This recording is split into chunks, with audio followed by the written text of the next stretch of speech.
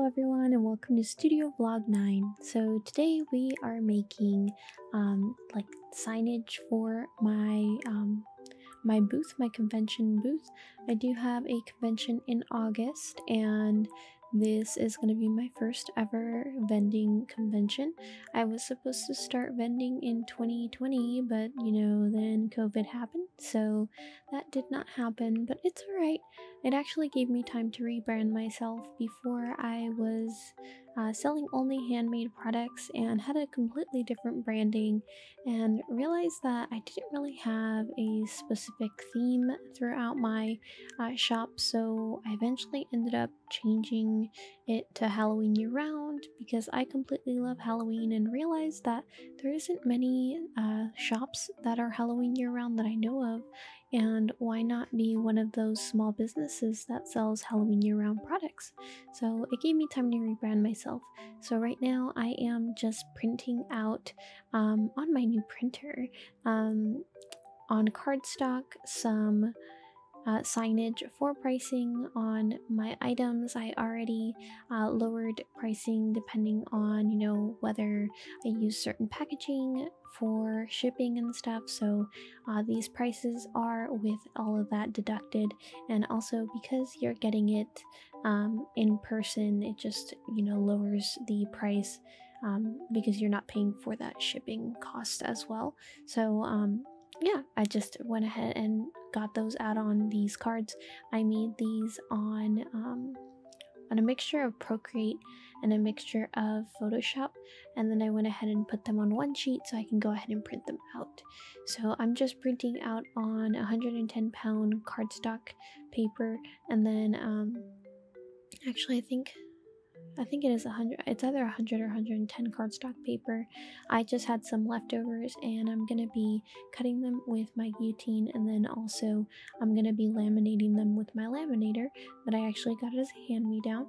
I absolutely love my laminator. It is older, way older. It takes a little bit longer to heat up, but it laminates absolutely amazing, and why not take it off someone's hands if they don't need it, right? I will end up using it, and I have. So yeah, here they are. Here is my super old laminator. I actually tried looking up that TDE Systems laminator, and I didn't see anything new, so I don't know if that company even exists anymore.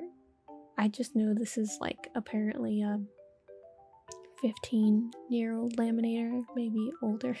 It's an old laminator, that's all I know. It's a really old one. So I got these lamination sheets. The person who handed this down to me actually had a bunch of lamination sheets, thank goodness, and then I just slip it right through. This is honestly one of the most satisfying things of laminating. You just get to see that just nice and crisp, and then the quality of the cardstock actually looks so much nicer with the laminated sheet on it. I absolutely love it. It's so great. And then getting to feel it, I don't know, I just love watching the videos. I love watching it. While I was recording it, I was watching the screen because I couldn't see the back of it since it's on my desk, and I was just like, oh my goodness, this is absolutely amazing. Just look at that, look at that. It's all laminated, it's done, and then I get to just go ahead and cut them out on the guillotine, no problem. So I'm gonna do the same thing with all of the rest of the sheets to make sure that they're all nicely laminated. The reason I'm doing this is because they're going to be clipped on these like clear clips on my table, and I don't know if I'll be outside or inside, for future events. So I just want to make sure that they're nice and good, and then also paper tends to get run down when you're storing it, so having them laminated is actually gonna make them last way longer for me. So yeah.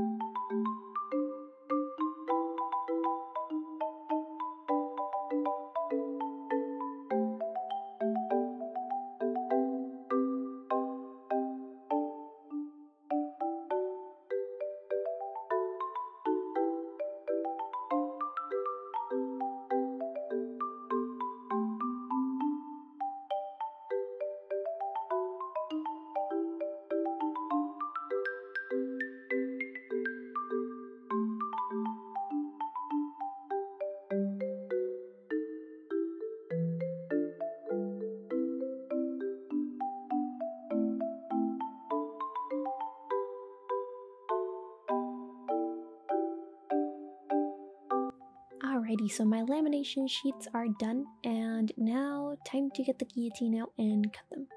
So here we go. Poof, it just appeared. Wow, wow, that was amazing. It just randomly appeared. I need to make sure to unlock it. This is very new to me. I have always wanted one of these and have seen so many other small business owners use them. I actually used to volunteer in school to help the teachers at my old middle school for I just did extra credit, like not extra credit, but what's it called, volunteer hours at the middle school while I was in the high school. So I would sometimes cut some papers and stuff for the teachers. So it's really cool actually owning my own of these, and then just, you know, getting to cut my own papers. I don't know, it's just such a satisfying feeling being able to cut them. Like, just look at that, look, came out so nice. And I can't wait to display these. They're gonna be so awesome. But yeah, chop chop chop, we're just cutting them all up and making sure that they're all nice and perfect. It's fine if they have a little bit of the clear on top, you know, but none of the white. I'm trying to make sure that all the white pieces of paper are completely gone, and I really like that I was able to save paper in a way by putting, you know, all 4 pieces just on one piece instead of having individuals, because I would have been wasting a lot of paper at that point. But yeah, we're just going to be cutting the sheets until they are completely all nice and cut so we can nicely display them.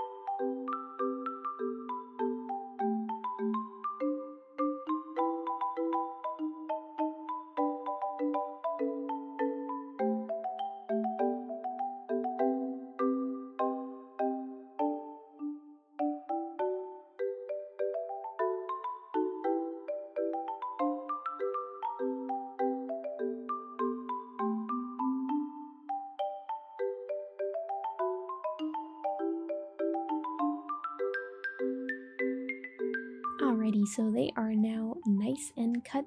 Here they are, they're all done. There we go, all of them. And now I am going to be cutting some prints. I decided to do my first home prints ever. I normally get them done by Minutemen Prints, and I love them so much, but I have so many prints that I have not sold. So I just thought I should test out some from home. and I'm going to be cutting these. I do have some backing board so that I can put them in a nice little cellophane bag sleeve, and then put black backing board, which I got off of clear bags. I recommend using clear bags. I absolutely love them for a backing board, and they even sent me extra backing boards, so I have a bunch left. But yes, definitely recommend them. So I thought I should print some out. I really like how they look. I did end up buying like new paper specifically just for the prints. It is thicker. I believe this is 120-pound cardstock paper, which I had never ever seen anywhere. It is very thick paper. But it was a nice little test, and now I have a bunch of paper in case I want to do my own prints. It does take up a lot of ink doing my own prints, but if I'm only selling one-offs, it's fine. I haven't posted these in my shop yet, just because I don't know how to properly take photos of prints to post them on an online shop. So I'm maybe considering only doing prints at cons. I feel like they're much easier to sell at cons. I know I for a fact like shopping for prints at cons much better, because like you get to see the full color in person. Like I don't know, it's just, yeah. But maybe I'll end up posting them on my online shop at some point. If y'all think I should post them on my online shop, definitely go ahead and tell me in the comments, because I'll see how I can post those on my online shop or on my Etsy. It's just one of those things that I'm like, I don't know if I should post them yet. So these are the 3 that I've done.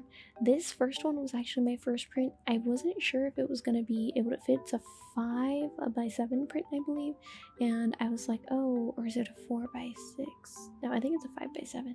And I just ended up printing out one piece, but that wasted a lot of paper. So I learned from that mistake and ended up putting another one on another piece. But it's fine. I actually ended up using one of the prints for my wall. One of the things that I wanted to do this year is learn to appreciate my artwork a lot more, and I am now getting to that point where I can appreciate my artwork a little bit more. One of the things that I grew up with was people telling me that my artwork was just cute and not good. Like they wouldn't say it was good, they'd just be like, oh, I like your art style, it's cute. And that actually really brought me down. I really did not like when people would say that, because they were really good artists, and whenever they would just say that my artwork was cute with that pause, it made me very self-conscious. Just know that if you feel like that, you're not the only one out there that feels like that. I have always felt like that. Like, I love having cute artwork, but not cute artwork with a pause. Like, makes me very self-conscious. So yes, definitely trying to appreciate my artwork a little bit more. And like I said, I am now. Like, a lot of the things I've designed, I am very proud of, and I only try to put out the best work that I like, which is kind of why it takes me a while to put out some work. And just coming up with new products. I always want to come up with new products, but the expense hurts sometimes, you know. I do work full-time, so I actually put a lot of my money from my full-time job to start this business and run it right now, because I'm still growing, you know, and without cons makes it very difficult to brand myself out there. But yeah, we're just gonna be cutting these prints. I am almost completely done. As you can see, this is the last set of prints that we have to cut. This is my pumpkin head witch, I think is what I called her. I actually want to do a cosplay with a pumpkin head, so I thought I should draw that out. It is something I've been wanting to do for a long time, but actually requires carving a pumpkin. And here are the backing boards I was talking about. Awesome, you could choose different colors. I chose black because black goes better with my brand. And then I had cellophane bags that I put them in. I had already pre-packaged them way long time ago, so I could just easily slip in any new prints that I decide to do. And that's exactly what I'm doing right now.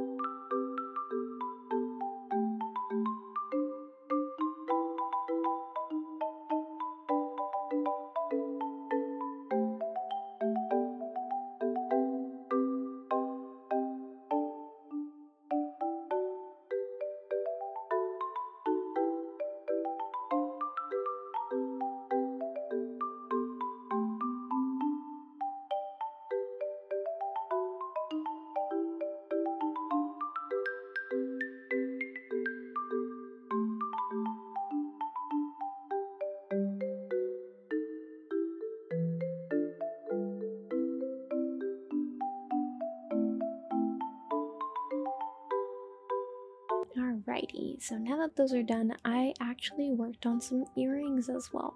So I have been testing out just a couple different types of products.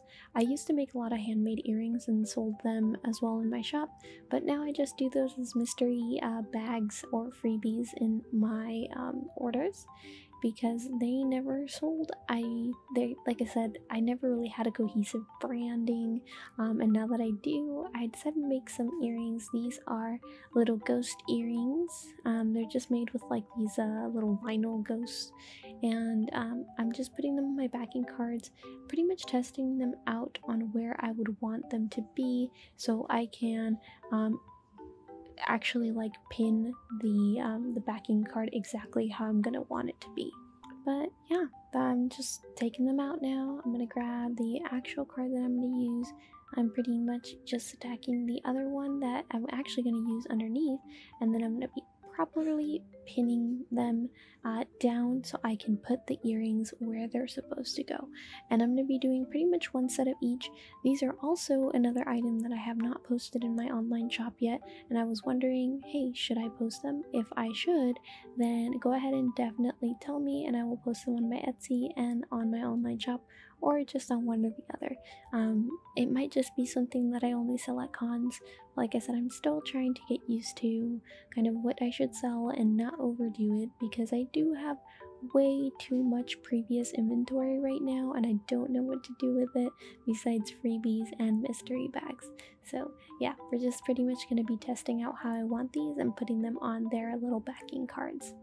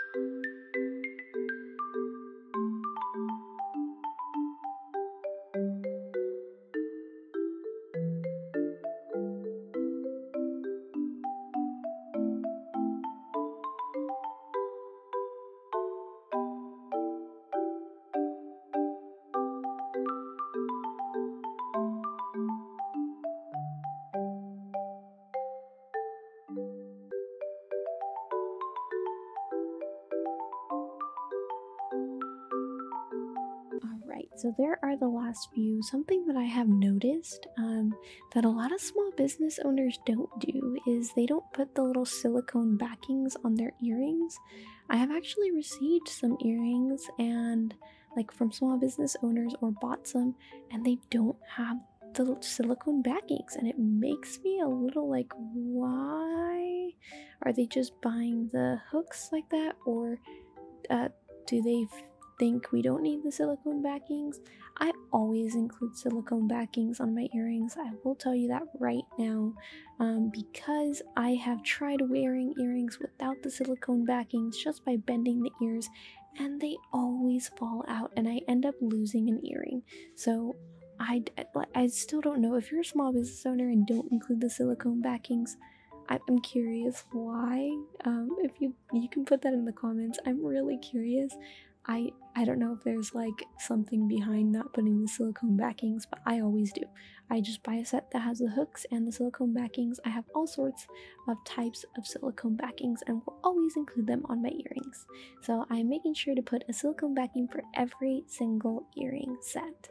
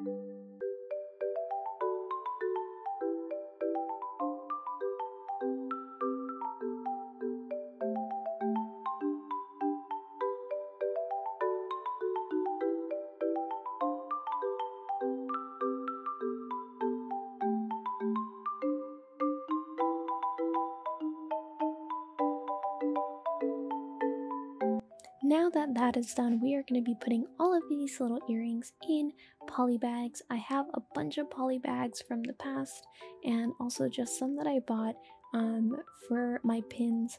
You know, I've been watching a lot of small business owners, small and young small business owners, and I've been learning a lot about just being eco-friendly and learning more about products that small business owners can use to be more eco-friendly. And I want to eventually eliminate the poly bags to be more eco-friendly, but we will see. I might start using less poly bags in my business and maybe just start doing more I forgot what kind of bags they are, but they're like the kind of clear but not really clear bags. um I've seen a lot of artists use those, so I definitely want to start being a little bit more eco-friendly. I do appreciate all of the small business owners that are on YouTube that are constantly telling us like, hey, this is where I recommend you to buy these bags. This is what you should do. Recycle, include a little note about recycling. I really enjoy that. So thank you so much to everybody who does make YouTube videos and is always encouraging us to recycle and be very aware about our planet. So yeah, I really appreciate that. I will eventually want to start steering that way myself too, but I have so much inventory and so many like so much supplies to package inventory right now that isn't that eco-friendly, but I don't want to put it to waste and I want to make sure that I'm using it. So that's pretty much what I'm going to do. I'm going to try using it, and hopefully eventually once I get the money and end up using up all the supplies I currently have, I can go ahead and move on to the more eco-friendly products.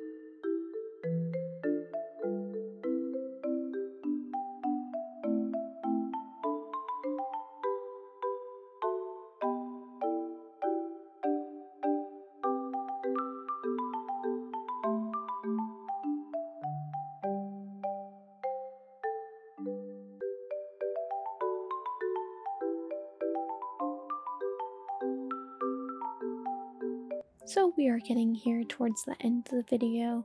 This is pretty much what I did, just bunch of getting stuff ready.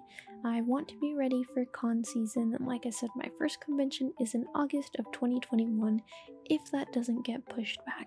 So we will see.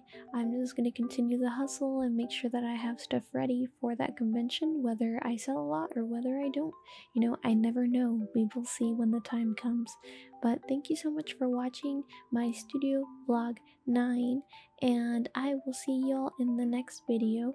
I hope y'all have a wonderful day, morning, or night whenever you're watching this. And don't forget to like and subscribe. And if y'all want to check out my shops, I have the links below. I will see y'all in the next one. Bye, everyone. Have a good one.